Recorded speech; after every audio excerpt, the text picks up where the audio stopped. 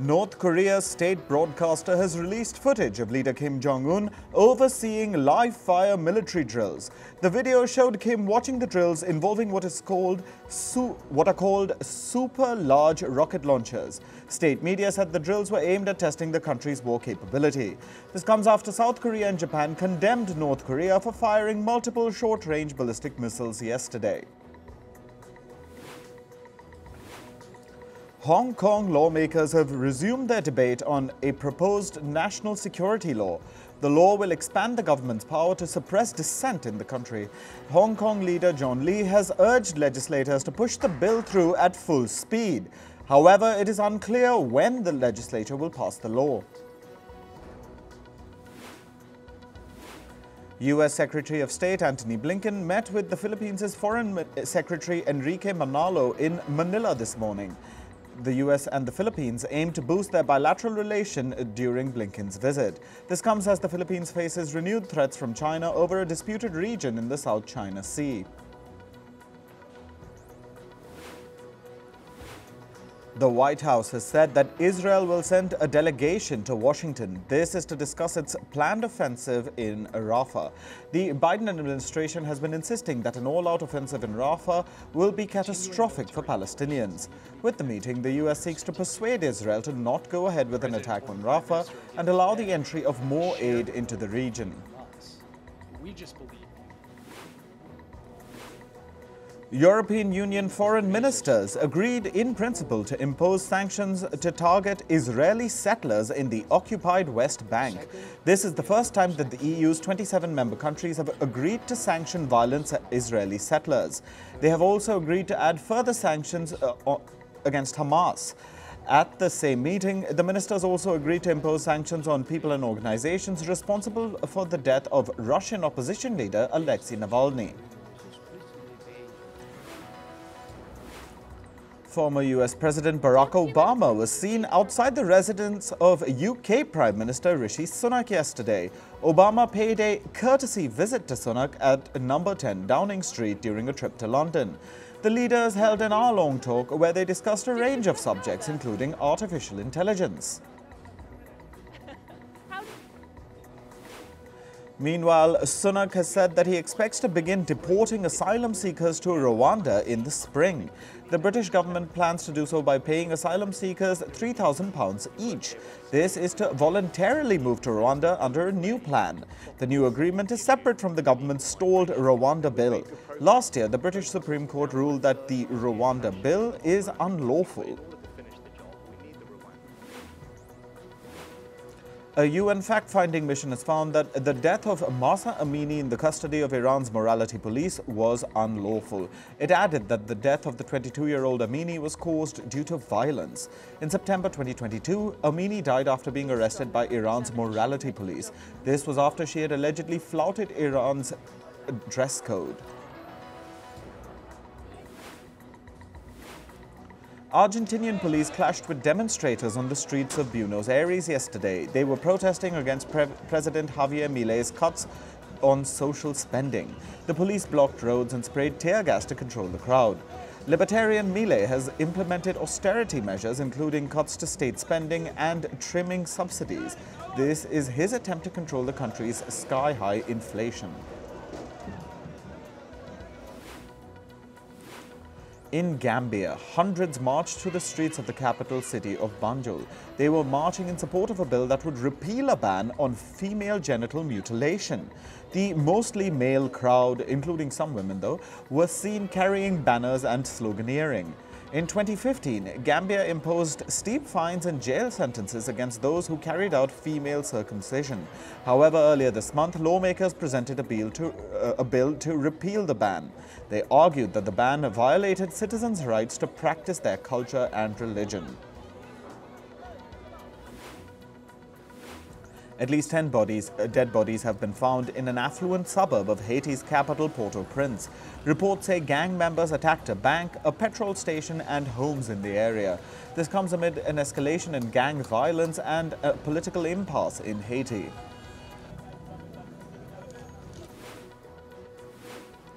Gunmen in Nigeria have kidnapped at least 87 people in a new attack. The attack took place in the Kajuru area of Kaduna state. The kidnapped people include women and children. This comes after 287 children and staff were abducted from a school earlier this month. 13 miners have been trapped after a rockfall in a gold mine in Russia's Amur region. The accident occurred at the Pioneer mine, which is one of the largest gold mines in Russia. Officials say communications are being restored and the clearing of the slope is being carried out. In climate news, about 700 people were stranded in northern Australia due to a tropical cyclone. The Australian Defence Forces tried to evacuate residents from the Borroloola town. However, attempts to land aircraft were hampered by wild weather. The severe cyclone has brought heavy rainfall to the area. Schools in South Sudan have been closed ahead of an extreme heat wave. Temperatures will likely soar to 45 degrees Celsius for the next 2 weeks. The country's health and education ministries have advised parents to keep their children indoors. South Sudan is vulnerable to extreme weather conditions like heat waves, droughts and floods. Torrential rains have triggered mudslides in the South Peruvian town of Alca. The mudslides have washed away several roads and destroyed around 75 houses in the region. Officials say rescue teams have been mobilized to assist people affected by the disaster. Deforestation in Brazil's Amazon in January and February was at its lowest level since 2018. This is according to a report by a Brazil-based non-governmental organization called Amazon. The report says that 196 square kilometers of the forest were cleared in the first 2 months of 2024. This is 63% less than in the same period in 2023. The Brazilian government aims to achieve zero deforestation by 2030. The spring season has nearly disappeared from northwest India. This is according to a US-based non-governmental organization called Climate Central. The report says that most states in the region have witnessed an abrupt rise in temperatures between January and February. In an ideal climate scenario, such warming is only seen from the month of March. Researchers say that weather conditions are changing due to rising levels of carbon dioxide in the atmosphere. Meanwhile, Indian activist Sonam Wangchuk's climate fast has entered its 14th day today. He is observing a 21-day fast to draw attention to the climate crisis in the Union Territory of Ladakh. Wangchuk wants the Indian government to protect Ladakh's ecosystem and its tribal indigenous culture. His protest has gained the support of thousands of people across the country.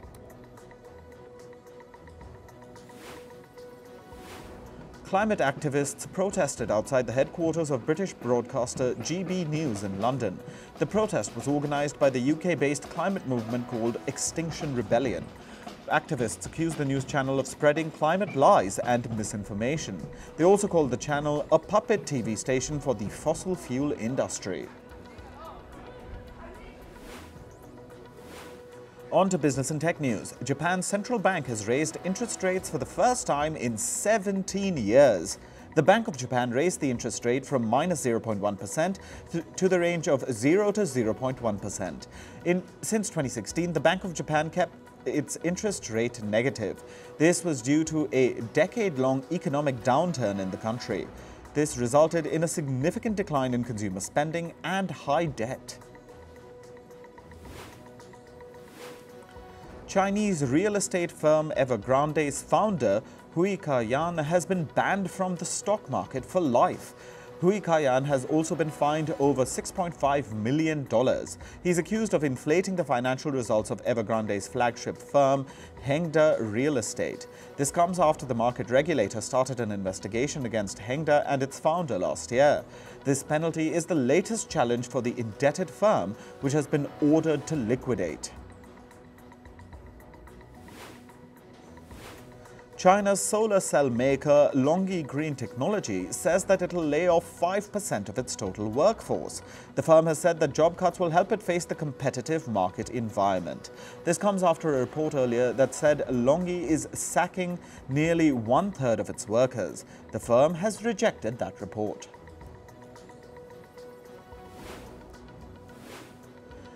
The US stock exchange Nasdaq was hit by a technical glitch yesterday. The problem led to investors facing difficulties in placing stock orders for over 2 hours.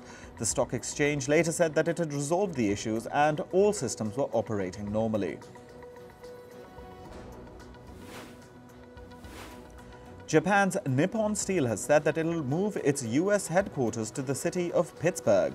That is, if the firm's acquisition deal with the American steel producer US Steel goes through. Nippon Steel has proposed taking over US Steel for $15 billion.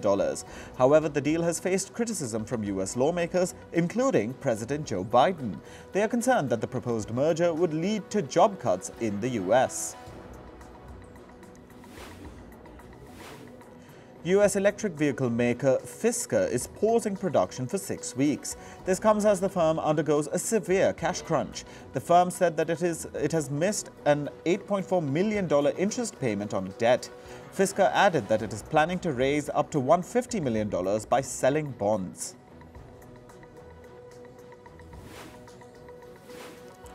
Chip maker NVIDIA kicked off its annual developer conference yesterday. At the event, the firm's CEO, Jensen Huang, unveiled the company's latest artificial intelligence processor called the Blackwell B200. As per the firm, the processor is 30 times faster than its predecessor, the B100. The product is expected to be critical for NVIDIA to maintain its dominance in the AI chip market. Meanwhile, NVIDIA has also announced new partnerships with Chinese automakers. This includes a partnership with the car makers BYD, XPeng and GAC Aion. The firm says that the collaborations with Chinese car makers will help boost self-driving car technologies. BYD will integrate NVIDIA's next-gen artificial intelligence chips called Drive Thor. The chip is expected to help BYD cars enhance their self-driving capabilities. Apple has said that it is complying with the European Union's new Digital Markets Act, or DMA. The DMA came into effect earlier this month. It requires Apple to allow competition in the iPhone's closed ecosystem. In a hearing yesterday, the iPhone maker said that it has redesigned its systems to comply with the DMA. This includes allowing app developers to distribute apps directly to iPhone users in the EU. Earlier, developers had to use the App Store to distribute their apps on an iPhone. An Australian digital regulator has sent legal notices to several social media platforms. Notices have been sent to platforms including YouTube, X, formerly known as Twitter, Facebook, Telegram, and Reddit, among others. The regulator is demanding details about the social media firm's efforts to combat extremist content. Moving to sports. In cricket, Bangladesh beat Sri Lanka on the third and final ODI by 4 wickets yesterday. They chased down the modest target of 236 set by Sri Lanka in just 40 overs. Concussion substitute Tanzid Hassan struck a solid 84 of 81 balls for Bangladesh. With the win, Bangladesh have clinched the 3-match ODI series 2-1.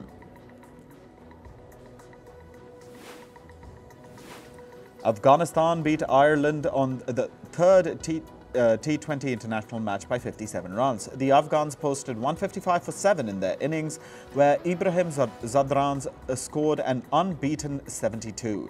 Ireland struggled in their run chase right from the start. They slumped to 15 for 3 after 2.4 overs and were eventually bundled out for just 98 runs. The captain of the IPL franchise Lucknow Super Giants, KL Rahul, will be back in action for his team when the tournament starts. He has received a fitness clearance from the National Cricket Academy. However, he has been advised against wicket-keeping for the first few games. KL Rahul had suffered a strain in his quadriceps during the first test against England. In football, Lionel Messi has been sidelined for Argentina's friendlies because of a hamstring injury. This was announced by the Argentine Football Association yesterday. Last week, he got injured while playing for his club, Inter Miami, in the CONCACAF Champions Cup. Messi will miss Argentina's match against El Salvador on Friday and a friendly against Costa Rica later on. Spanish football club Real Madrid has filed a complaint against the referee who was in charge of their game at Osasuna on Saturday. Real Madrid say the referee ignored racist slurs hurled at Vinicius Jr. in his match report.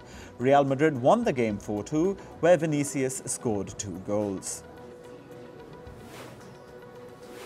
The South American Football Confederation, or CONMEBOL, reopened its football museum in Paraguay yesterday. The museum is dedicated to the region's football history.